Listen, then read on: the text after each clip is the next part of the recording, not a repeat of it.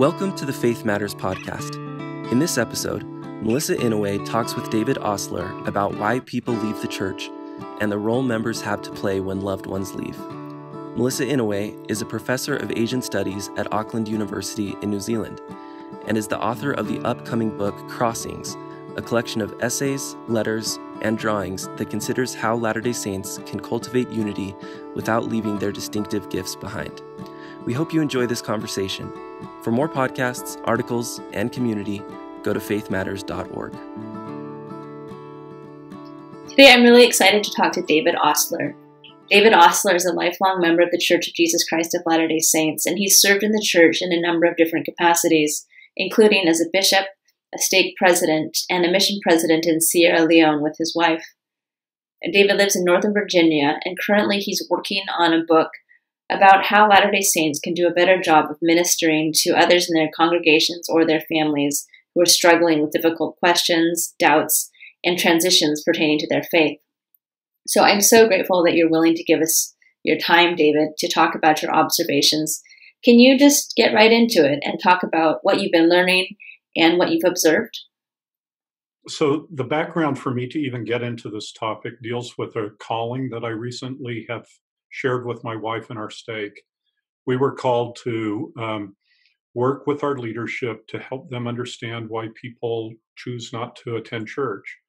And through that, we started having dialogue with people who once believed and no longer believe, with people who are struggling to know what they believe. And we came to an understanding fairly quickly that local leaders, meaning bishops or Relief Society presidents or people who serve in ward or state councils, often really don't understand what goes on in the mind of someone who says, I used to believe, but now I don't. Or I used to believe, but now I can't participate. Or I used to believe, and I don't know what I think anymore. We started kind of doing what I would do with any project, which is try and find out what other people have said on this.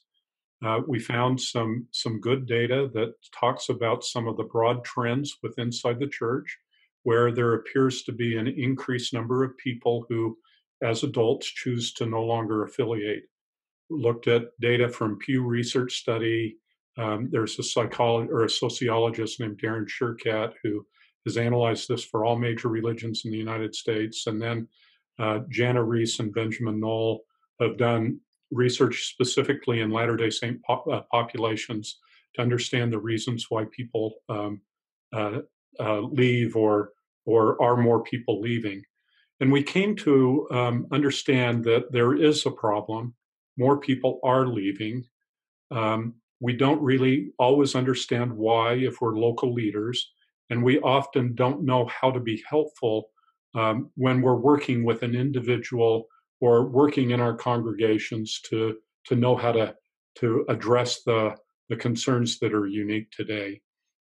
And I was particularly interested in understanding kind of culturally what happens in a congregation that causes someone to lose faith or to choose not to participate. And so I created 2 surveys to try and answer these questions. One survey I did with local leaders, again, stake and ward council members. Most of them were in the United States, probably about 90% were United States based, and asked them, why do people leave? How big of a problem is this in your family or in your ward?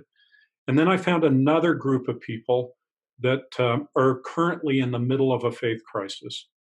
These are people that are unsure what they believe. They once believed, wholeheartedly even. They've almost all been endowed, and now they don't know what to believe. They're right in the middle of a faith crisis. And so I asked many of the same questions to try and compare what leaders think and what members in a faith crisis think.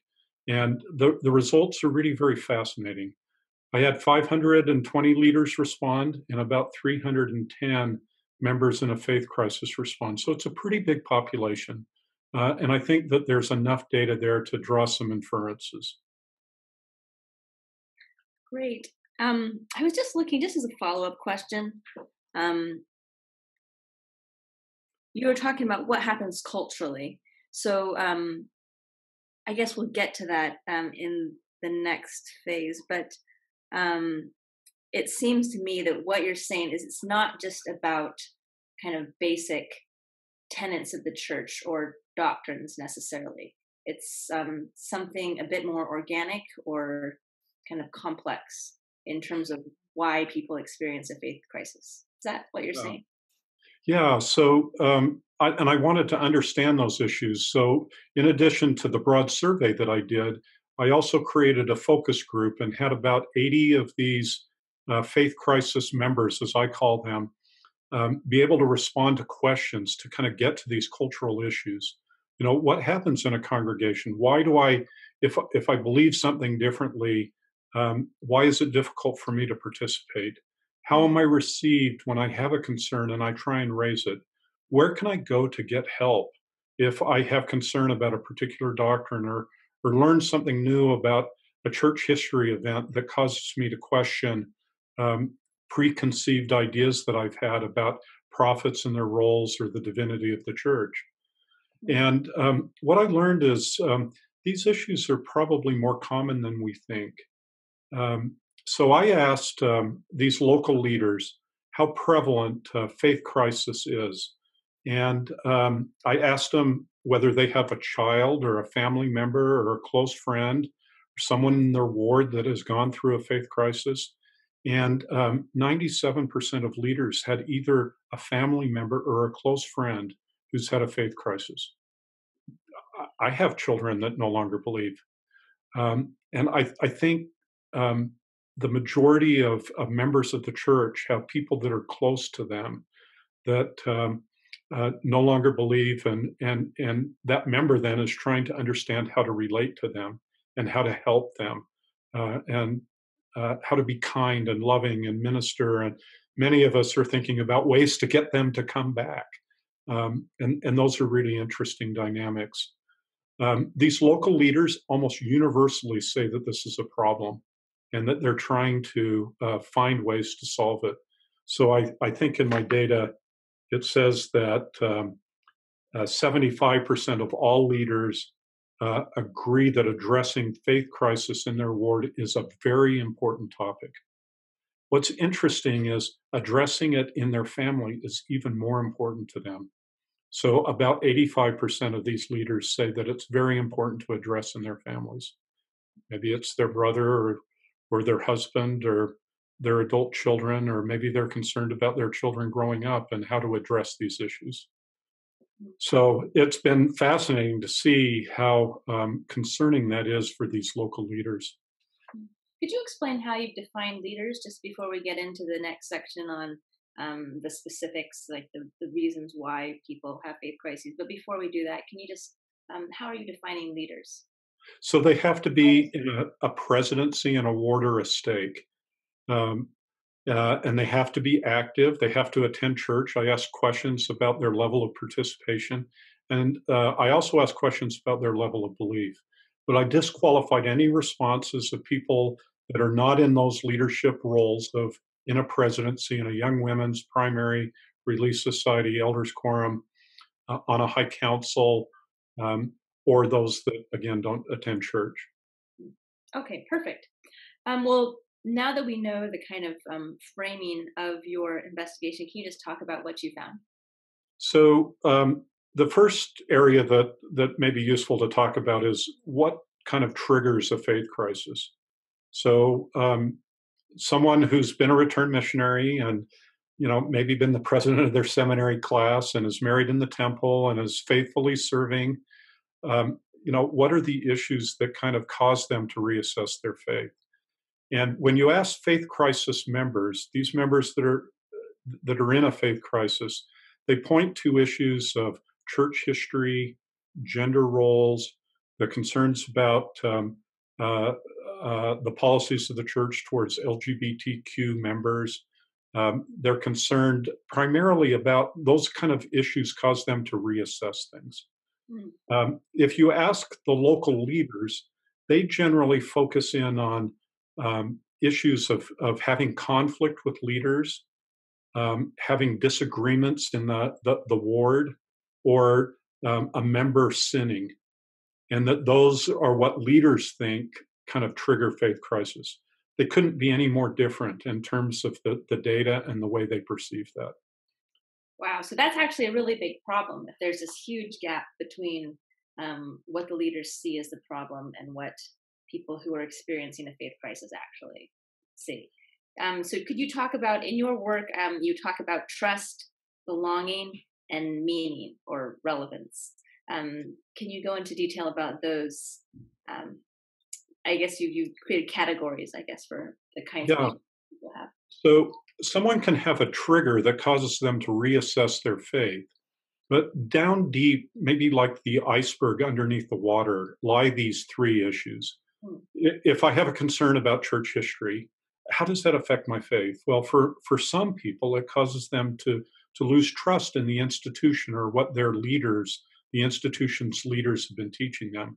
So if I didn't know a particular aspect of church history and find out about that in my 40s or 50s, some of these members will say, well, I felt lied to. I felt betrayed. I felt like when I was a missionary, I went out and said Joseph Smith wasn't a polygamist. And now I find out, he was a polygamist. And I feel like I can't trust church leaders to tell me the truth about the history of the church.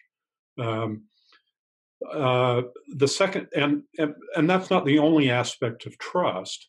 It's not just, are they telling me the truth, but will they help me with my faith journey? Will they tell me things that are helpful for the problems that I see in my life? One aspect on trust that was really concerning is when I asked local leaders what would be helpful to a person who was having a faith crisis, they responded that general conference talks were helpful, talking with local leaders would be helpful. And when I asked the faith crisis members what they thought, they didn't think those resources were helpful. And as a matter of fact, in the 320 respondents, I think it was 310 respondents, not one of them strongly agreed that my local leader could help me navigate through my faith crisis. So they didn't trust that local leaders understood these issues, would be able to understand that they're important to them, that they would be able to help them know how to navigate them and have a path that would allow them to reconcile the concerns and the issues that they had. Wow, that's really significant, because if there's no actual physical person locally, then there's Where no. do they go? Yeah, that's crazy. And then, of course, so then I take it that means that people found more help, like on the internet. Yeah. So when you ask them where did they find help, they say that it's really on the internet with blogs, podcasts, social media, kind of the virtual communities that get created there. And, I know those communities pretty well. Some of them do provide good support for members in these circumstances. And there's some good organizations that are out there that are promoting ways for these people to know where to go next with their faith, given some sort of trigger that causes them to have concerns. And then there's a lot of groups that don't have an agenda to help people move back in a faithful way. And everyone kind of has to decide what resonates with them. But absent something in a bishop's office or in a sacrament meeting or in a general conference talk or on LDS.org, these members need help. And they tend to find it where they can find it. Right. So there's not a kind of personal infrastructure right now dealing with that. I mentioned that these local leaders recognize that addressing faith concerns is really important for them. I also asked them a question of whether they're getting training from their stake leaders on how to address these issues. And they're not getting much training at all. So I think about 20% said they're getting some sort of training from their stake leaders to help them know how to address this. And then I even asked them whether they felt like the materials coming from the church were helpful to address this. And about half the leaders said they were helpful, and the other half said they weren't helpful. So I think there's an absence of material. I don't think it's a surprise that someone could end up in a bishop's office and say, "Bishop, I have a concern," and the bishop not even knowing what the issue was, and then second, not even helping the member find some way forward in faith with that issue. Interesting. So that's the lack of trust. Talk to me about belonging. So belonging is kind of a concept that's important to all of us. All of us need to feel connected to people. And uh, our church congregation is one place where we can feel connected, but many of these members feel like they've lost that connection. And I think they feel that way for a couple of reasons. One is when they raise a concern, sometimes like in a gospel doctrine class or a Relief Society meeting, they're often not met with a warm reception. If they raise kind of a prickly issue, sometimes the person next to them will kind of shift in their body language, and sometimes the person across the room will testify that whatever they said is wrong. Right. And so they feel like their concerns aren't welcome, that they aren't welcome. And it's not always a concern like a church history concern. It may be a concern about the way they see the world or the way they live their life. If they're a woman and have a career, maybe they feel that that part of their life that caused them to go into being a professional isn't kind of welcome in the dialogue. We can have a class on eternal marriage, and people who don't have eternal marriage in their life may feel unwelcome, or may feel like they're lesser than something. There's a lot of different dimensions to belonging. When I asked these faith crisis members whether they felt comfortable that they could disclose their level of faith to the members of their congregation or even to the leaders, most of them said no. I think only about 20% felt like, and I'll just read the question here, 20% felt like they could be their honest self and disclose their level of belief to their ward or to their leaders. And I think the reason is they start to kind of open up and raise a kind of a safe question. They get shut down, so they know they can't raise the harder questions. Mm. So they end up just kind of being alone on those questions.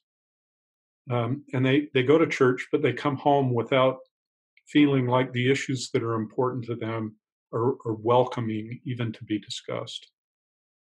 Interesting. So talk to me about meaning. What do you mean by that? So each of us has concerns in our lives. Many of those concerns are spiritual. Not all of them are, but many of them are spiritual. And that's kind of the way we think. These are the things that are important to me. Understand my identity, understand how I solve my day-to-day problems. And some people who go to church just feel like the issues that are important to them are never addressed. So if I'm struggling economically, for example, and I'm working 2 jobs and I'm really living hand to mouth, and I go to church and I pay my tithing, but still I'm living hand to mouth, and all I hear is about the great blessings that will come in store to me, that doesn't really provide a pathway for me to resolve kind of my day-to-day living on the edge. If I'm concerned about social issues in the world or in my own life, if I'm concerned about issues of sexism or sexual violence or racism that I experience every day or are important to me, and I don't find that those issues are discussed, even though they're clearly part of the Savior's message, then I say, where do I go to kind of address those issues in my life and find context on how to live, or find a way to create a world change, or at least a change in my life with regards to those issues. If I'm on the other side of those issues, if I've been a victim of sexual violence, or struggle with mental health issues, or find myself as a minority or a different person in a congregation, I need that reassurance that I'm still one of our Heavenly Parent's children, and that the universe of God's creations include me when I feel so different. And so I may not feel like the church has messages that relate to me, that answer the questions that I'm struggling with, that paint me a path of spirituality going forward. And so I find places to do that. And they may not be inside the church. Thank you. So, what I'm hearing is that talk about trust, belonging, and meaning. Some of it is stuff that that, let's say, rank and file Latter-day Saints can't really control. We're not setting policy for the church. We're not preaching in general conference. But what I also hear is that there's so much that we could do just at our local level in terms of the kinds of discussions that we have in our, on Sunday, in our lessons, in family home evening, ways in which we can make it a safer space to bring up issues and make it more possible for people to have discussions. I mean, when you talk about this gap between what the local leaders see, and what Faith Crisis members are feeling or experiencing, I'm noticing this fear kind of on both sides. So there's fear on the side of the Faith Crisis members of disclosing their levels of belief for their real selves because they're afraid that they'll be looked down upon or seen as wicked or offended or whatever. But then there's also fear on the side of leaders to kind of bring this into the open, bring the fact that people have doubts or very concerning questions into spaces. I think we sometimes worry about contagion, or worry about this idea that if we dare to acknowledge that sometimes we don't know, or we don't have complete faith, then it will just kind of set off a chain of dominoes, and then no one will have any faith. What do you think we can do at the local level? Well, I mean, I think the fear that leaders have is a real fear. I think that the best way to deal with that fear is to talk about it. I don't think that in the day and age that we live in, where information is available at the click of a mouse, that we will control the information that our church members will consume. They will be exposed to all the issues that are out there, probably at some point in their life. At different points in times, they'll have to consider those and understand how it impacts their faith and their belief in the way in which they live their life. I think we are far better when we talk about these issues and create a framework of faith that allows these issues to be dealt with in context of the reality of those issues. And I asked a question of leaders and of Faith Crisis members: does addressing doubt create more doubt? And both groups responded about the same. Only about 20 or 30% of leaders and Faith Crisis members felt like talking about doubt creates more doubt. Now, they all may be wrong. I don't know the answer, and so much of this is above my pay grade. But I do know that if we don't talk about it, that as people are exposed to it, they do need to figure out how to process it.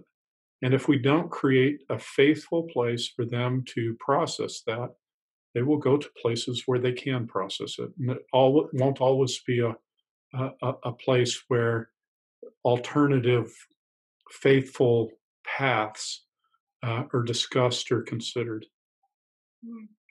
So you've said that oftentimes the local leaders, let's say the Relief Society president, the Young Women's president, members of the bishopric, might not even know about the issues. Where would you recommend that local leaders go to educate themselves so that they're better positioned to respond to concerns from Faith Crisis members? Yeah, I mean, I don't think a local leader needs to have a PhD in difficult church history topics or, cultural or whatever. I don't think they have to be the experts. Wasn't one of our general authorities said, just because I'm a general authority doesn't mean I'm an authority on everything. Find an expert that does. I think the more important thing is for a leader to not be afraid when a member comes in front of them with a concern.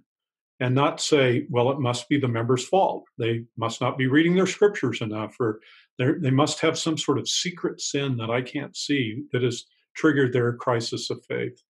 I think there is a pattern to minister to people that have questions.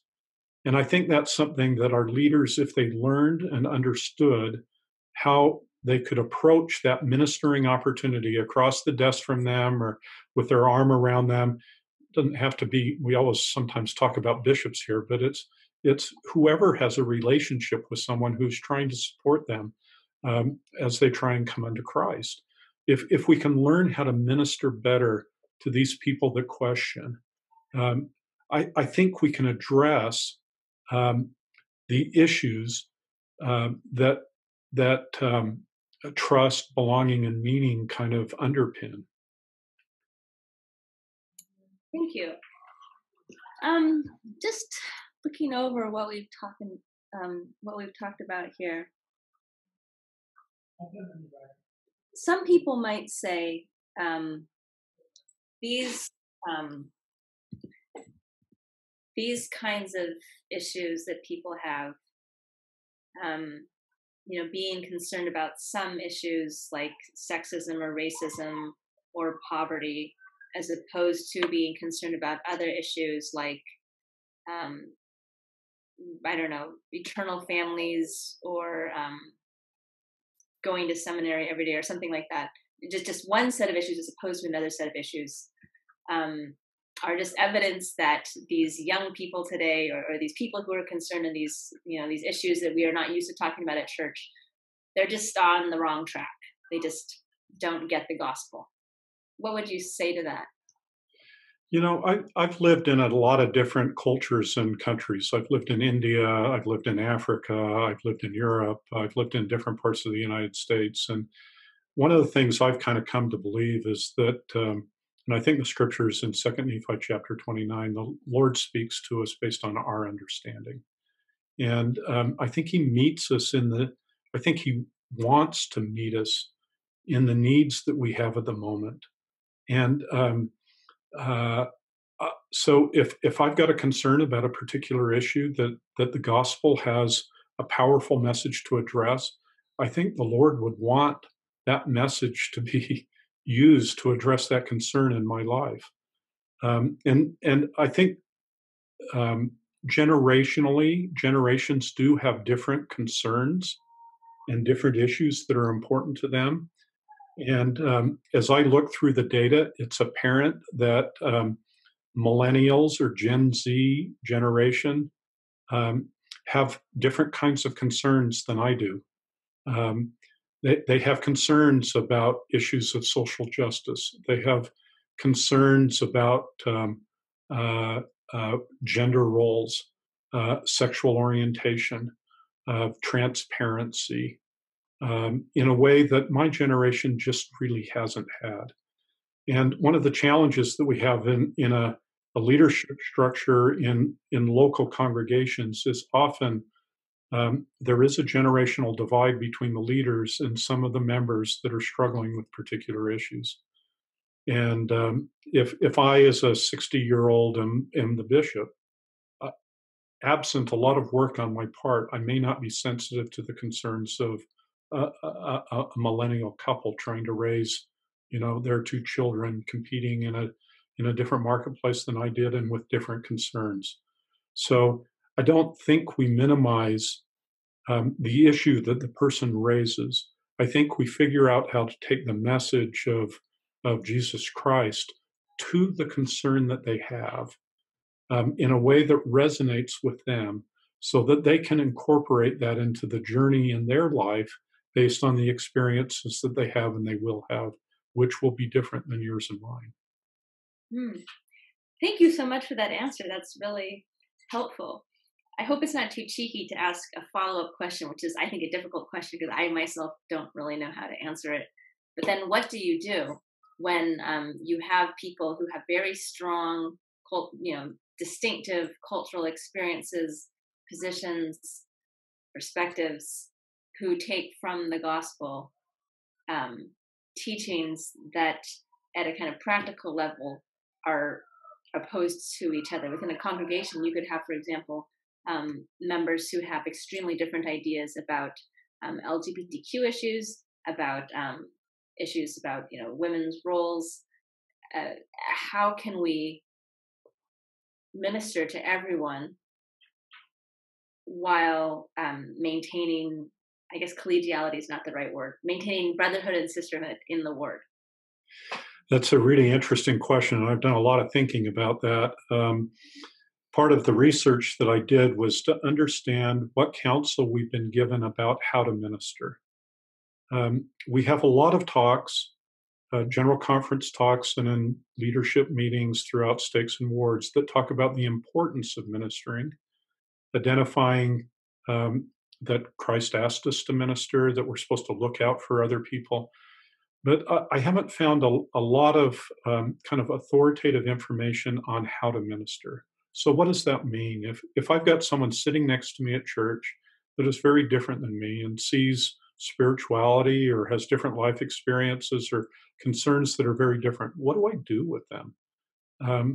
And what I have kind of come to learn on this is that there are skills that we can develop individually and skills that we can teach in our local congregations that help us be better at this. And the skills that to me are so important are listening and accepting that what the person is telling us is really real to them and important to them and might include perspectives and experiences that are so different than mine that I might not understand what they're really saying, and take the time to try and really understand. I remember in some of this research I did, I interviewed people that no longer believed like they did. And I talked to this one young man. He's not a young man, he's in his 30s, but he's young to me. And, he did all the right things in the course of his life that we'd want a young man to do. Went to seminary, went on a mission, married in the temple, was a full tithe payer, all of that. And 2 or 3 years ago, one of these issues hit him, and now he doesn't trust the church and doesn't feel like he belongs. And so for an hour, he told me about his experience and his journey. And at the end, he said, "Dave, I just want to thank you for listening to me. No one has taken the time to understand what has happened with my belief." And I think from the tone of his voice, I did it over the telephone, so I couldn't see whether he had moist eyes or not. But from the tone of his voice, I think there were moist eyes. And that story has happened to me in many of the interviews that I've done with these people. They don't feel like people want to know their experience or want to know what they felt. And because of that, they can't feel trust or belonging with those people. So it's the bishop across the table that really doesn't want to hear what that person is saying and why they feel that. Will want to judge and figure out what they've done wrong, or want to take the time to testify to them and tell them what they should do differently, instead of just being present and accept that what they're going through is difficult and challenging. It might leave them alone. They may not even feel comfortable talking to their spouse or their parents on these kinds of issues. So they're alone and maybe angry and isolated. And if we just learn how to listen to them and put our arms around them and say, "Tell me about your experience. Share with me what you would like to help me understand where you are." And then go through all of the affirming aspects of listening. Say, "Tell me more, and I see, and I can understand," and not turn it back to ourselves, not in our minds try and formulate the perfect response that will dispel their, wrongness of belief, but just accept where they're going. And I think it allows us to learn something about them that may, in fact, be helpful to ministering to them. But more than that, it probably provides a level of healing and connection with them, with us, that certainly wouldn't be there without us doing that. And I don't think we're, at times, really very good listeners. That's true. We're doing too much challenging and testifying and not enough listening. Um, Thank you so much. That's really helpful. And I like what you said. I asked you the question about resources. Are there things that have been written down?